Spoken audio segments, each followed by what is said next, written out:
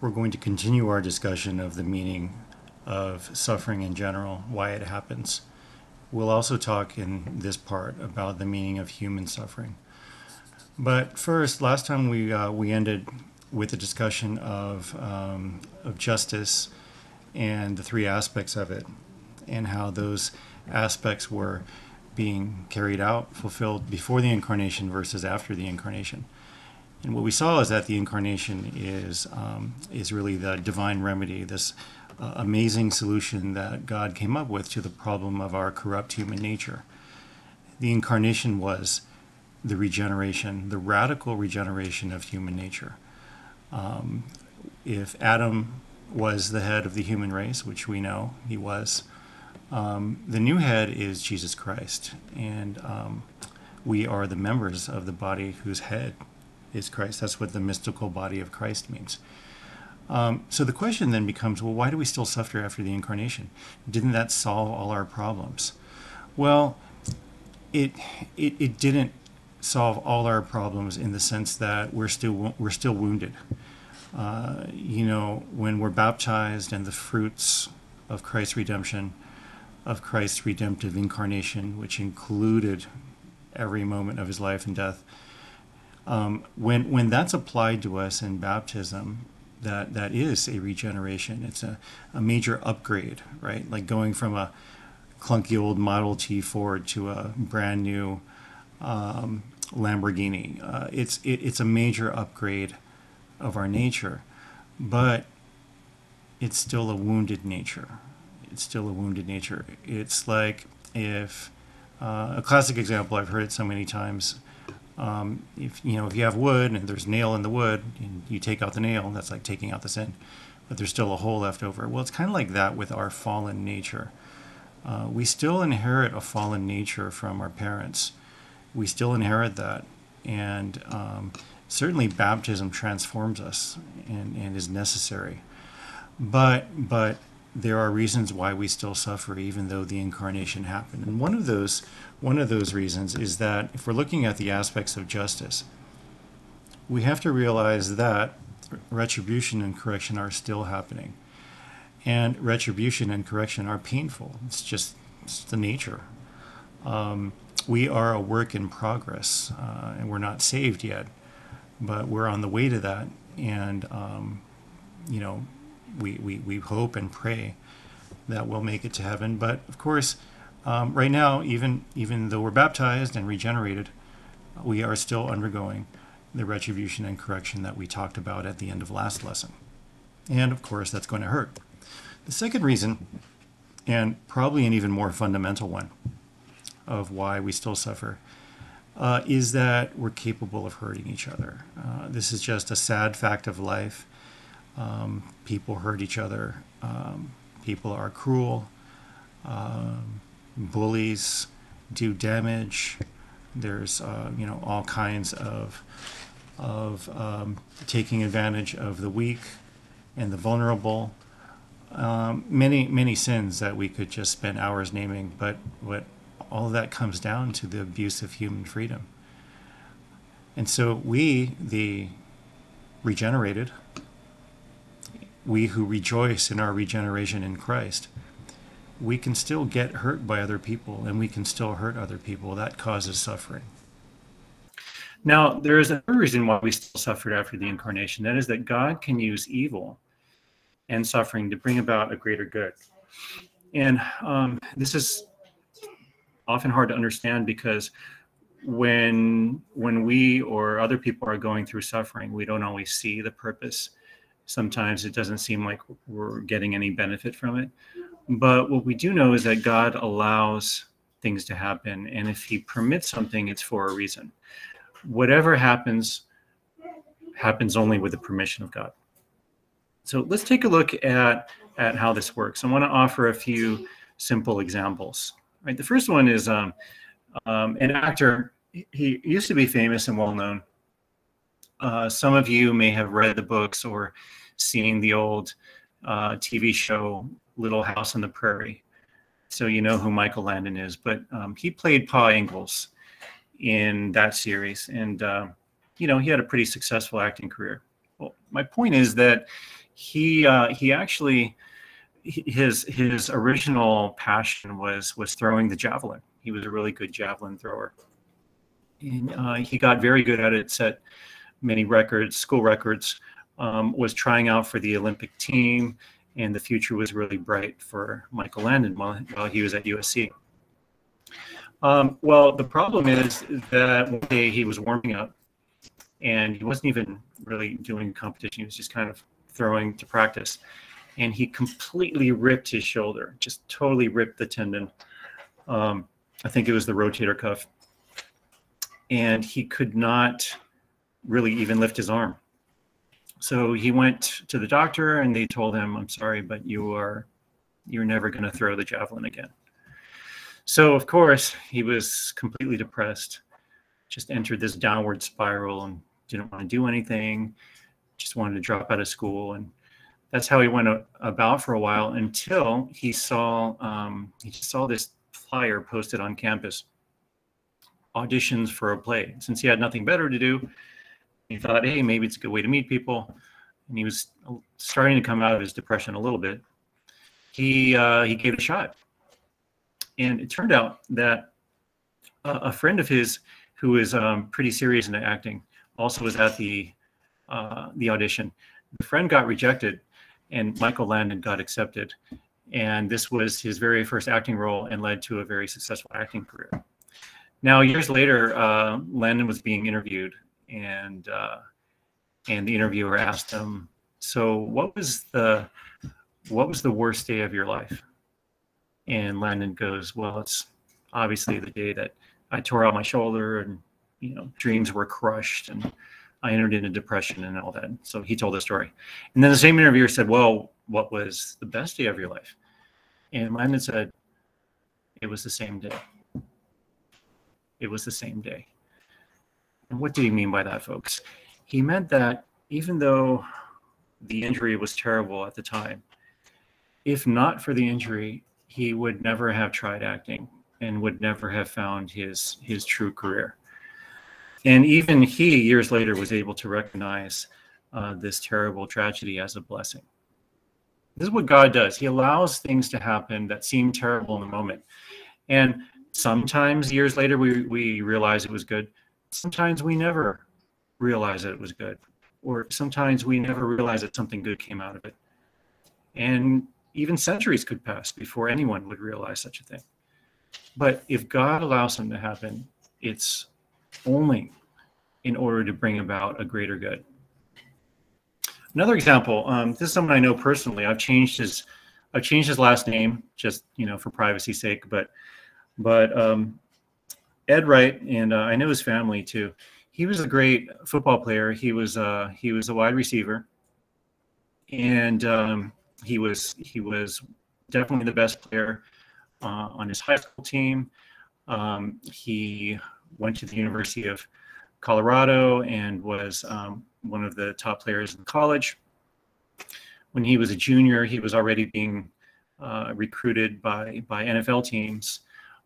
So the future for him looked very bright as well. So one day in a game, this was, I think, his junior year in college, he was at a game versus the University of Oregon, and he caught a pass. It was a high pass. He had to jump for it. So he jumped up for the pass and caught it in the end zone. So it would have been this glorious touchdown. And in fact, I think it did count as a touchdown. But what happened as he was catching it is the tackler came in while he was in the air, basically flipping him so that Ed fell into the end zone on his head. He fell directly on his head. This is the kind of injury that can paralyze or kill, as you know. So Ed went unconscious on the spot. He was in a coma for, I think it was 6 weeks. And during that 6 weeks, no one knew if he was actually going to wake up or not. Well, let me tell you a little bit of the backstory. And the backstory is that even though Ed's future was bright and things were going well in his life. His family was not very united. His parents were going through a bitter divorce. And then the kids, he had, I think, 5 or 6 siblings. It's a pretty big family. They were divided. Some were on mom's side, some were on dad's side. And so there was, bickering among the siblings. It was a terrible situation. The family temporarily forgot all of their troubles. And even though the parents still, were not talking to each other, the parents both loved their son. And so here's what they did.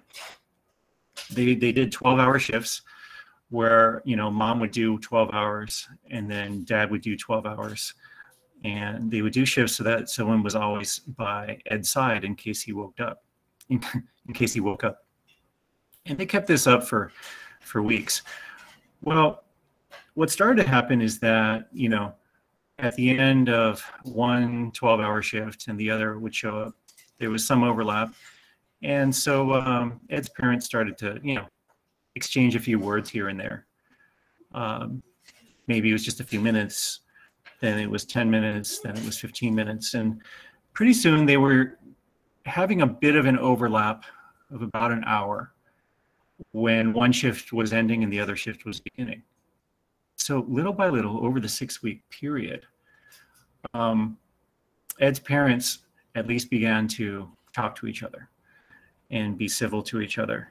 And they were still planning on getting the divorce, but at least they had some kind of civil relationship. So 6 weeks into it, Ed wakes up miraculously. This was huge. And it was great news, answer to prayers. But unfortunately, he had to relearn everything. It was like being born again. He had to learn how to walk, how to eat, how to tie his shoes, how to dress himself. Ed basically returned to childhood. Now, as this was happening during the 6-week period, after the 6-week period, and during the rehab period, when he had woken up from the coma, the parents had no choice really but to teach him everything that he'd forgotten. And it was like they were raising their kid again. Well, the good news is that they came back together. And what I mean by that is they started to realize that the divorce was silly, that what united them was their love for their son, and that they were just going to stick it out. Now, years later, I can tell you what ended up happening. Ed didn't have a full recovery in that he couldn't go back to exactly the same life as before, and obviously no NFL career. But he holds down a job. He lives a normal life. He's very happy. The parents became more united than ever. They even founded this ministry to help struggling families and struggling marriages. The siblings all rallied around the parents and their brother. They're a more united family than ever. And Ed himself, I would say, received a blessing in disguise, which is he now has this certain innocence and holiness about him that really comes with simplicity and humility. It's why Jesus loves the children so much, and why he always said in the Gospels, "Let the children come to me." So what is the bottom line of this story? I'm not saying that the injury was a good thing. But what I am saying is that certain good things came out of the injury that probably wouldn't have occurred otherwise. Now, the last and greatest example that we're all familiar with of, great good coming out of great evil is what happened to Jesus Christ. And we sometimes forget that what happened on Good Friday is the single greatest atrocity ever committed in the history of mankind. Yes, we call it Good Friday, but Jesus Christ was murdered after he was tortured brutally and his mother had to watch it all. This was the greatest sin ever committed. A terrible, violent torture and execution of God himself. This was a greater sin than any in all of human history. But how can this be? This great sin committed by the Jews and Romans, killing God. How did that lead to our salvation? Because God knows how to bring the greatest good out of the greatest evil. Only God can do that. And we say that the cross triumphed over sin because what put Christ on the cross was sin. Literally, people committed sin by killing him. And of course, since we are all united in one human race, our own sins were present there too. But the point is that our salvation came as a result of what was a sin. Not that the sin was good. There's no way that you can call the torture and execution of Christ a good thing. It was not. It was a bad thing. It was a bad thing. But a great good came out of this bad thing. Now, we have to ask a few other questions, because what we're doing is we're not just taking all these things at face value, but we are going deep. And apologetics is about going deep. It's about getting a deeper understanding for the things that you've already learned in the catechism since you were little. Why did Christ suffer at all? And I ask this question because really, if you think about it, the incarnation already did the job, right? We talked about how it regenerated human nature, how it now allowed men to enter the kingdom of heaven, and how really it undid this terrible state of original sin. So why did Christ suffer at all? What point does the suffering of Christ have? And I also ask this question because the fathers of the church have said that you know, the passion of Christ is not the only way that Christ could have saved us. In other words, if God the Father had so desired, he could have made our salvation have come through the simple incarnation of Jesus to regenerate human nature. So let's first ask why Christ suffered at all, and then we're going to ask why he suffered so much. Okay, first, why did he suffer at all? Various things that we have to keep in mind to make sense of it. First, the Father didn't desire it directly, but permitted it. There is a big difference between desiring something directly and permitting it. So let's say, I don't know, one of my sons is learning how to drive, and I see him backing out of the driveway, and I see that as he's backing out of the driveway, his rear end is going to hit the garbage can. Okay, well, I could run out before it happens and say, stop, you're going to hit the garbage can. And there'd be nothing wrong with doing that. But I choose to let him hit the garbage can because I know he's going to learn the lesson better if that happens than if I rush out to tell him. Okay, did I really want him to hit the garbage can? Well, of course not. I don't want my garbage can to be hit. But I allow the garbage can to be hit because of the lesson value that it has. Okay, so there is a difference between desiring something directly and permitting it. And in the case of Christ's suffering, the Father did not want it. To say that the Father wanted Jesus to suffer is equivalent to divine child abuse. It's saying, oh yeah, I want my son to suffer. Yeah. Want pain for him. Yep, because I'm a loving dad. No, come on. But he permitted the suffering of his son. That's different. And he permitted it for a greater good, which we're going to examine. Second point is love, not suffering, is what gains merit for us. So there's this kind of weird, morbid attitude that you'll sometimes pick up from Protestants or even Catholics, which is it kind of goes like this. Oh yeah, pain is where salvation comes from. That's right. And every inch of that nail going through the hand of Christ, yep, pain, pain, pain, because pain saves and pain redeems. And it's the sacrifice of blood that atones. This is some pretty violent talk, right? See, here's the thing. Pain has no value in itself. It's the love with which the pain is accepted that has value. Someone could get burned at the stake and be blaspheming and complaining the whole time, and we wouldn't call that a martyrdom. He could be cursing God while being burned. Okay, that's not a martyrdom. But someone burned at the stake could be accepting it and praying the whole time and even rejoicing in sufferings for God's sake. What's the difference in these two situations? The difference is love. Love saves, not pain. Now, how does pain fit in?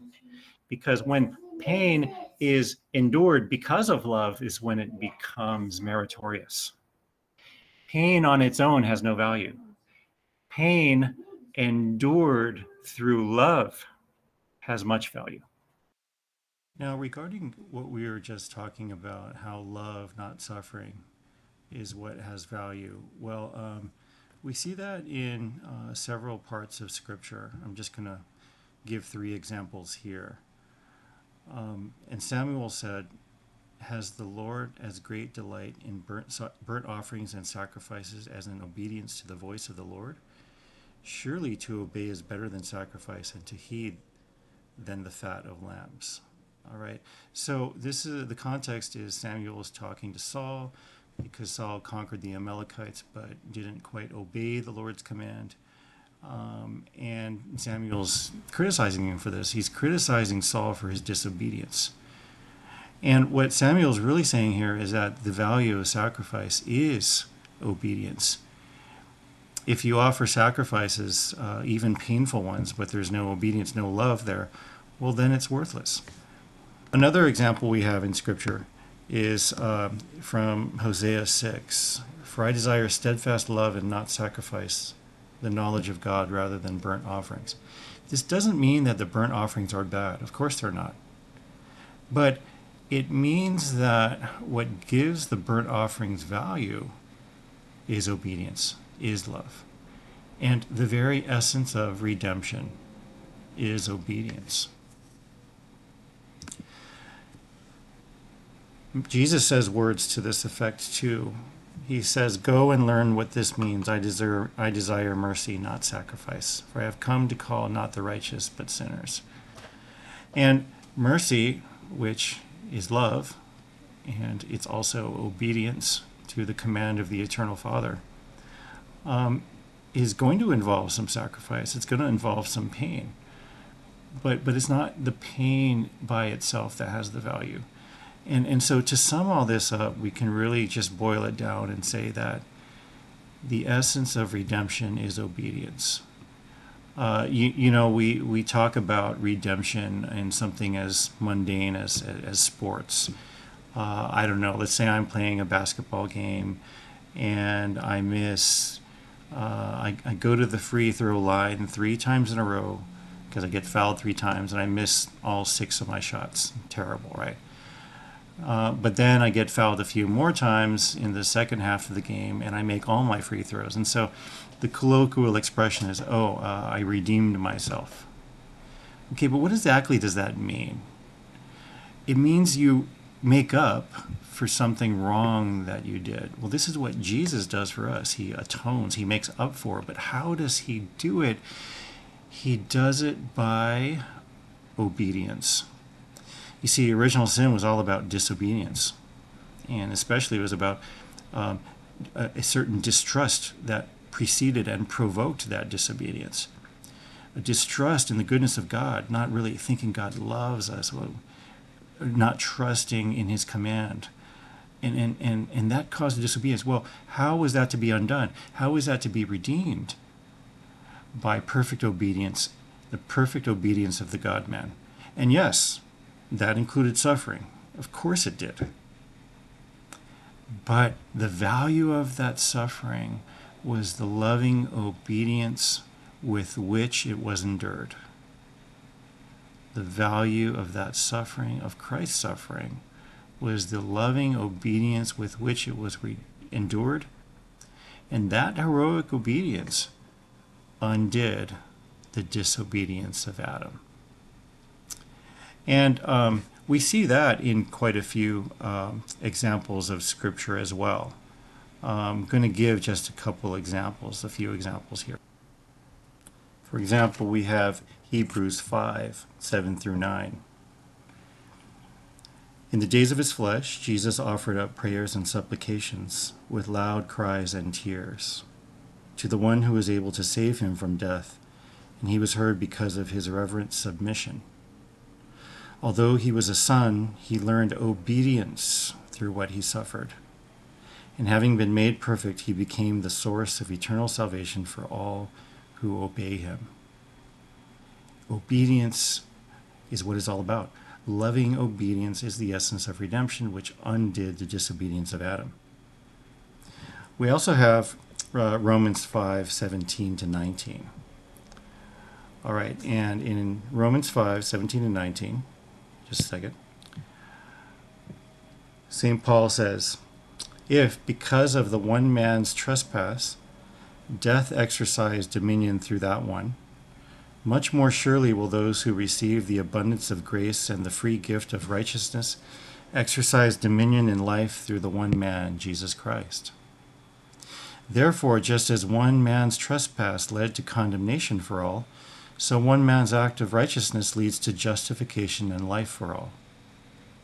For just as by the one man's disobedience the many were made sinners, so by the one man's obedience the many will be made righteous." Once again, the essence of redemption is obedience. It's not pain. Of course, it can include pain, and often does when it's heroic. It often includes pain. In the case of Christ, it included excruciating, literally excruciating pain, because he was faithful to the Father's will. But what gave that pain value, what gave it redemptive quality, was not the fact of the pain, but the fact of the love, the obedience.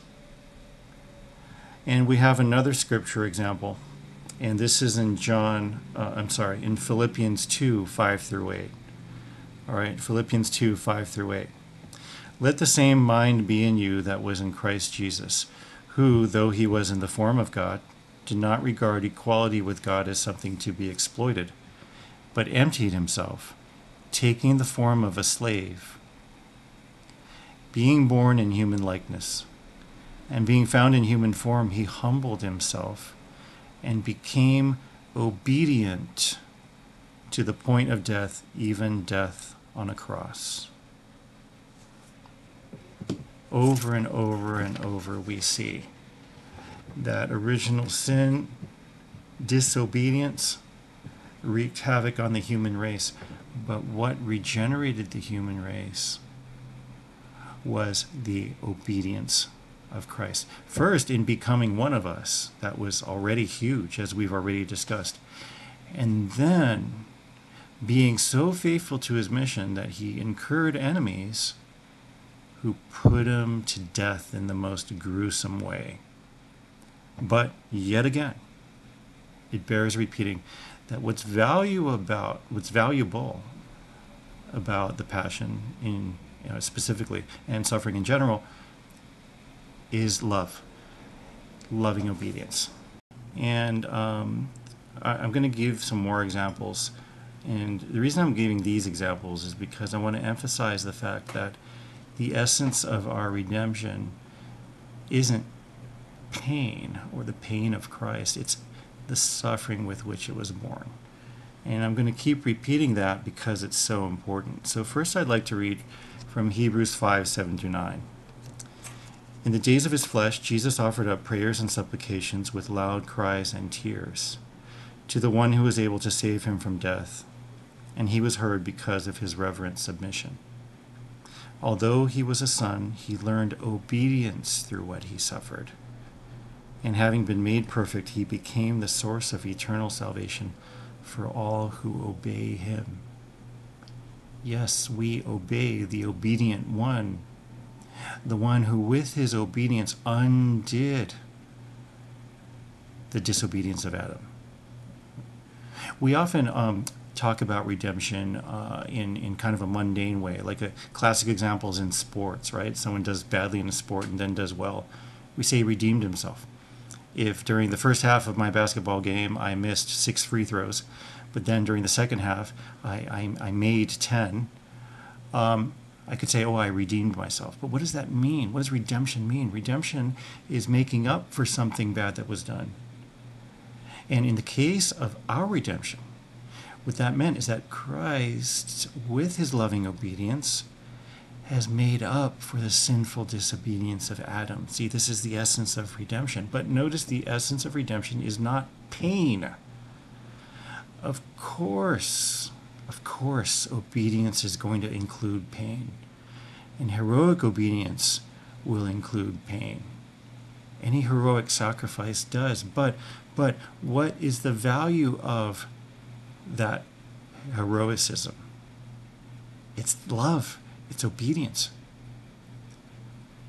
Okay? This is not to take away anything from the gravity of Christ's pain or of any human suffering, but is to show that the redemptive nature of Christ's suffering was because of love, because of obedience.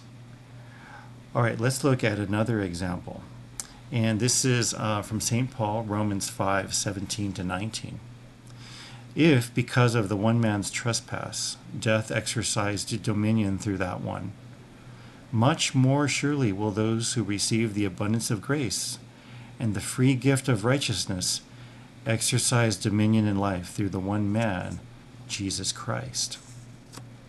Therefore, just as one man's trespass led to condemnation for all, so one man's act of righteousness leads to justification and life for all.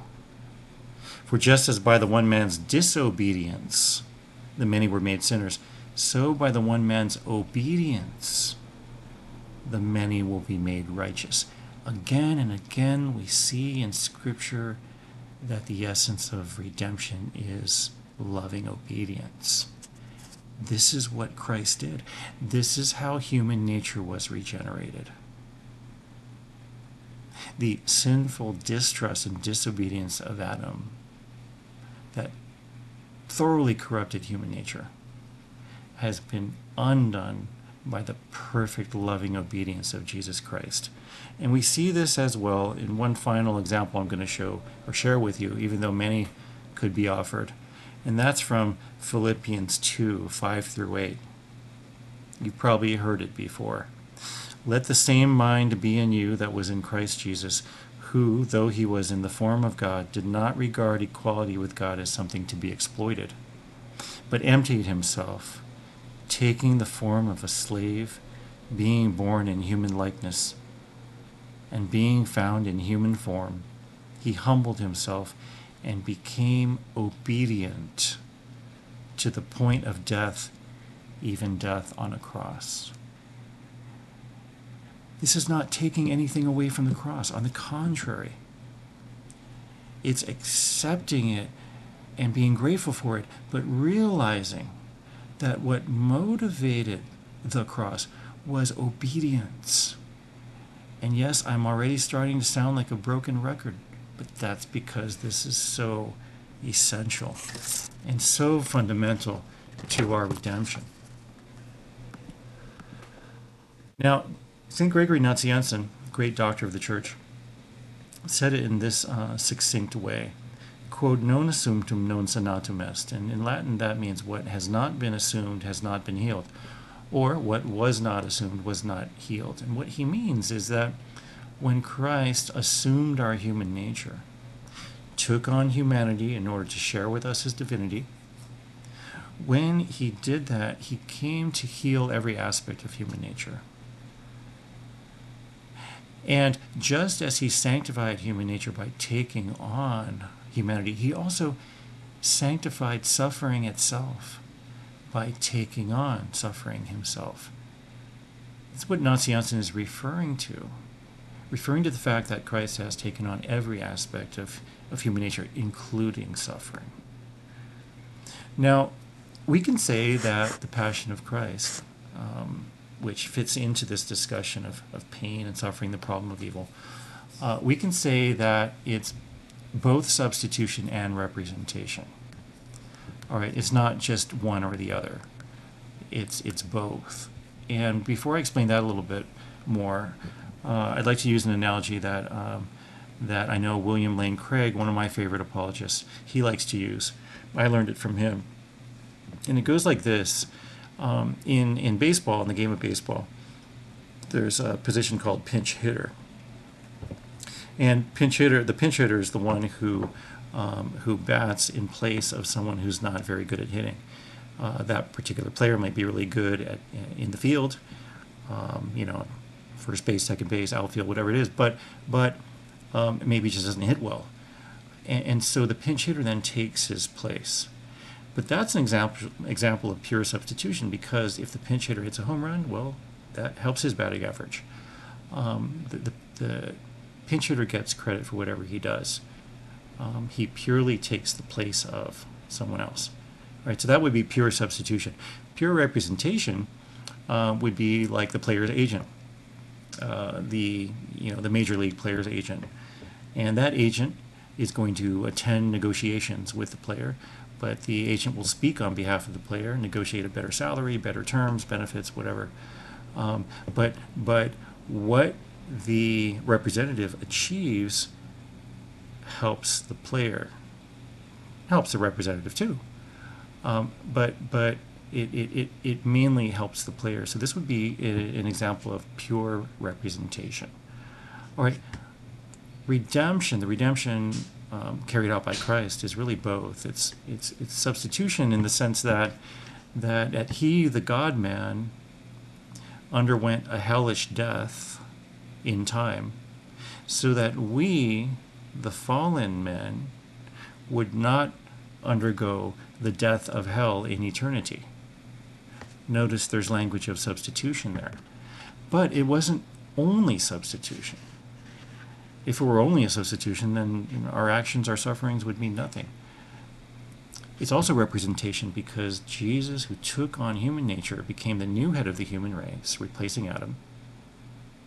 We are cells of that mystical body of Christ. He's our head, we are the members. Which means what the head does, the members also participate in, and vice versa. But this is how redemption is also representative. Our Lord gives us a part in redemption, even though he doesn't have to, but he chooses to. And we'll talk just a little bit more about that later when we talk about the meaning of human suffering. But for now, we're focusing on the Passion of Christ and answering the simple question of why Jesus even had to suffer at all, instead of just taking on human nature. Now, keep in mind that just taking on human nature was already a huge step down, and already included a lot of suffering just intrinsically, because there were a lot of sufferings to the limited human life that Jesus took on. All right, but we're talking specifically, as we answer this question, about the so-called extra sufferings, right? The extra pains that Jesus endured during his life.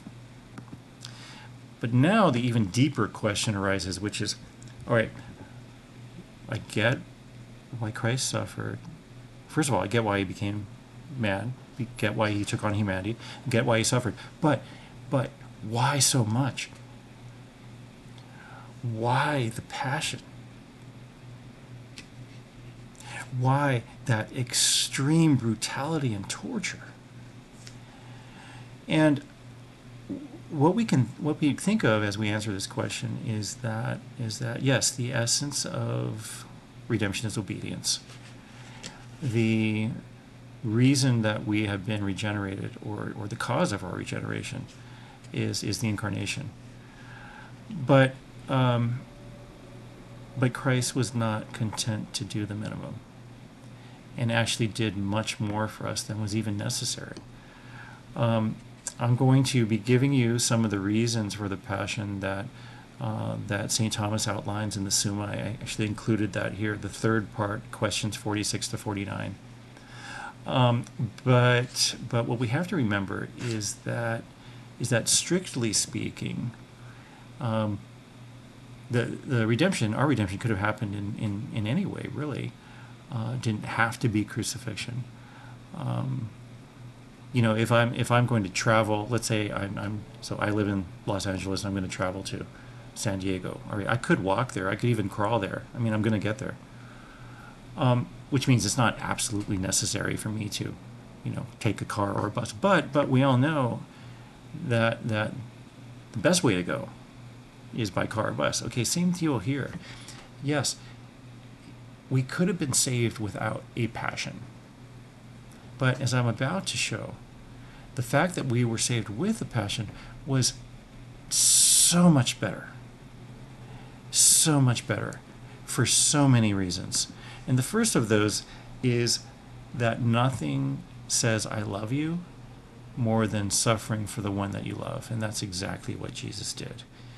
It's easy to say I love you to somebody, but it's quite another thing to do something that hurts for somebody. Well, we in our hardened hearts and our corrupt nature, if we had learned about a Jesus who simply became one of us and didn't go through something like Good Friday, we might have doubts about just how much he loves us. But because of the passion, there is no doubt.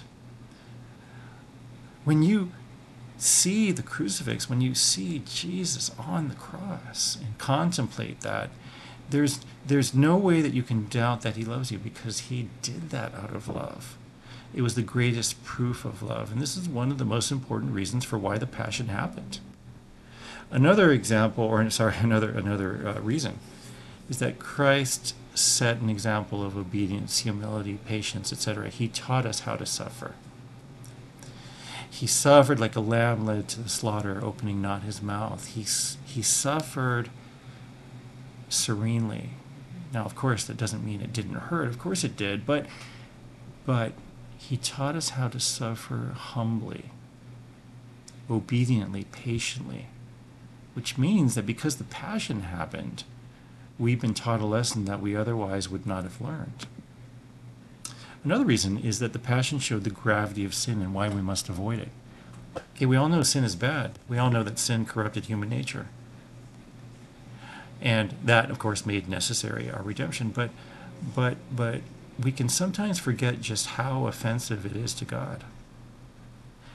However, when you see Christ hanging on the cross, when you contemplate that, you see just how terrible was the sin committed against him. And yes, the greatest sin ever committed was the brutal torture and execution of the God-man. That was the greatest sin ever committed. And that greatest sin ever committed, we can see it. We can see the blood. We can see the thorns, the nails through the hands and feet.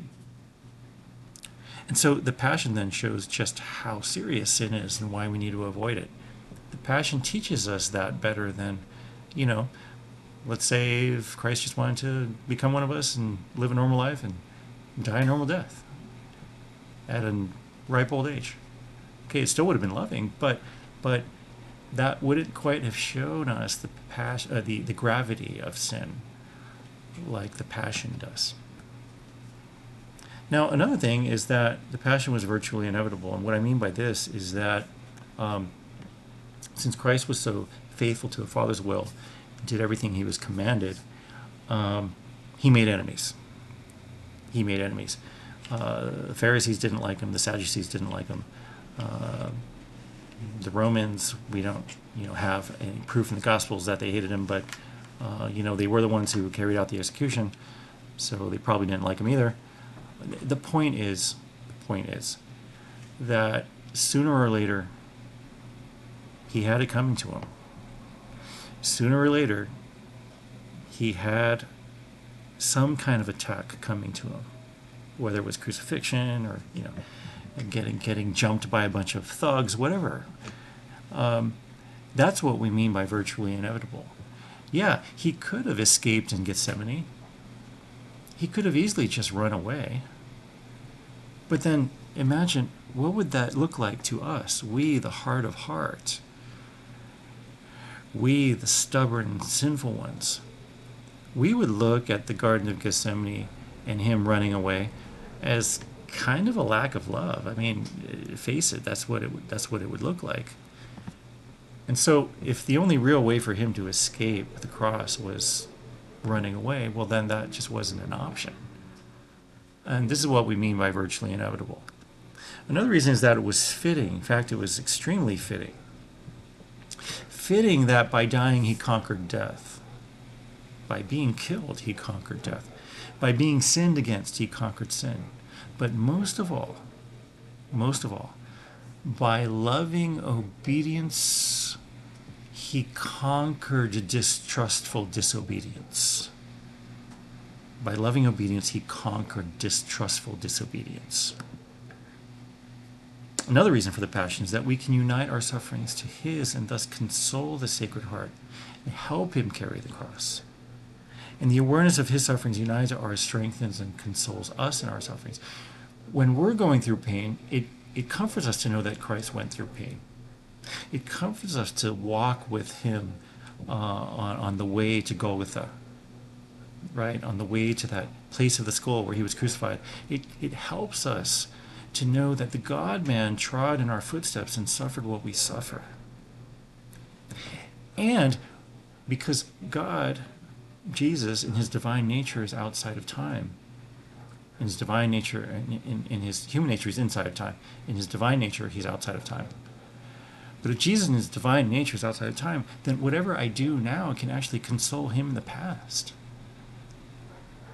My fidelity now can console him 2,000 years ago. This is a great mystery, but it's one that not only holds up to philosophical reflection, but is also in the message of many saints, including Saint Faustina. We talked about her earlier when we were talking about divine mercy. But Christ revealed to Faustina that he was consoled on Good Friday by the future fidelity of the saints. Consoled on Good Friday by the future fidelity of the saints, including us, right? We're trying to be saints, including us 2,000 years later. And finally, the reason for the Passion is that it was an overpayment, a wonderful overpayment of debt. And that's precisely because there's more merit in that which is difficult. Right? We instinctively know this. We respect a job when someone has a job that requires work and sacrifice. We respect that a lot more than we respect a job that's just really cushy and easy. I mean, it's just human nature. It's just something we understand. We get that. Something difficult matters more. And what could be more difficult than the Passion of Christ? Okay, he suffered for us because he wanted to overpay our debt. Just a normal life, incarnation, regeneration of human nature, just normal sufferings, already a huge step down from being divine. That could have satisfied retributive justice, corrective justice. That could have brought us to the state that we had before we lost it, state of original justice that Adam and Eve had before original sin. It could have. But Christ was not content to pay our debt. He wanted to overpay our debt. An analogy I like to use is, let's say you have a wealthy gazillionaire uncle, okay? And this gazillionaire uncle gives you all kinds of great birthday and Christmas gifts, and is just so generous. And one day you get a traffic ticket. It's a pretty steep traffic ticket too. You went through a red light, cops saw it, and it was in an area where going through a red light they charge you $1,200 for the ticket, and you don't have the $1,200. So you call Uncle Bob.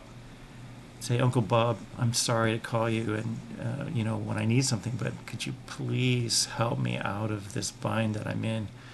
I'll try to pay you back when I can, but I don't have the $1,200, Uncle Bob. Can you help me out? And Uncle Bob says, sure, I'll help you out. Look at your bank account in a couple of days, and you should see the transfer. So you say, thanks, Uncle Bob, and you hang up. And go about your business. Well, a couple days later, check that bank account, and you look and you can't believe your eyes, because he didn't transfer $1,200 to you. He transferred $60 million to you. Overpaid the debt by so much. But that's how God works. God does way more than necessary. Look at the wedding of Cana.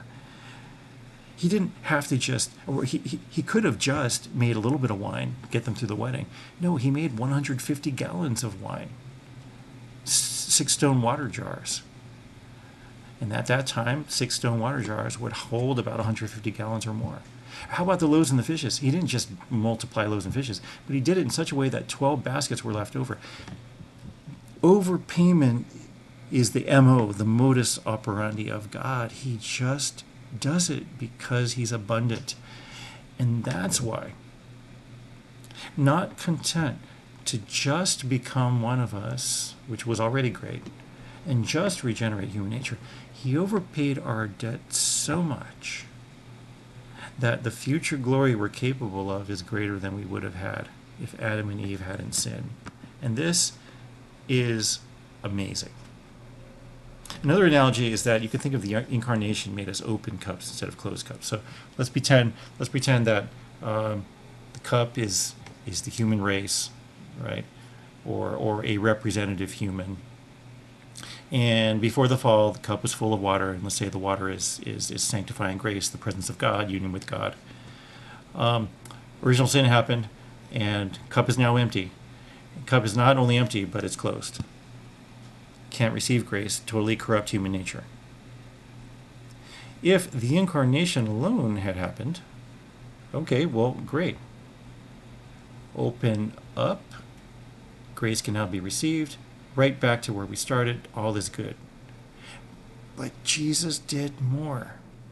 He took on human nature and went through the passion, which made us capable of receiving even more God into us, of becoming even more united to God.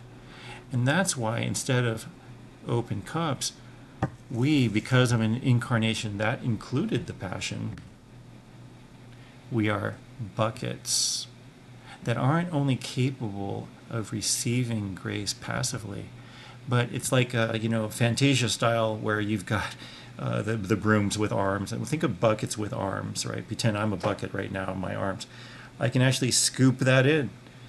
And how do I scoop that in? Not because I have my own merits, but because I can participate in the infinite merits of Jesus Christ. He allows us to. This is what overpayment of the debt means. That's how fabulous this is. So a good analogy of this is the child's allowance. And not every child gets allowance, but for those who do, the way it works is, the child, let's say 7-year-old Bobby, if he does his chores and does his homework, then daddy's going to give him $5 a week. All right, well, let's think about what that means. That $5 a week it's not Bobby's money. I mean, the one who earned it is daddy. But daddy chooses to give Bobby the $5. Really, for just doing chores and doing the normal things, daddy really doesn't owe Bobby anything. I mean, he's already providing a roof over his head and food and stuff. Daddy's under no obligation to give $5 a week to Bobby for just doing what he's supposed to be doing anyway, or helping out in ways around the house that dad could actually do himself, maybe even better. The point is, though, that once the allowance is given to Bobby, it becomes his to spend. Well, that's us and the infinite merits of Christ. We are given a share in the infinite merits of Christ. That's like allowance. It's not something we earned, but we're given it out of mercy, in the same way that allowance is given mercifully to the child who doesn't deserve it. But just as the child can spend that allowance, we can destine our participation in merits to the things that we pray for, in reparation for our sins and the sins of the world, in thanksgiving to God, in praise of the eternal Father. We have this to spend, so to speak, in the same way like that a child has allowance. Not because we deserve it, but because we need it. And God, who gives it to us not out of justice, but out of mercy. A mercy that includes and transcends justice.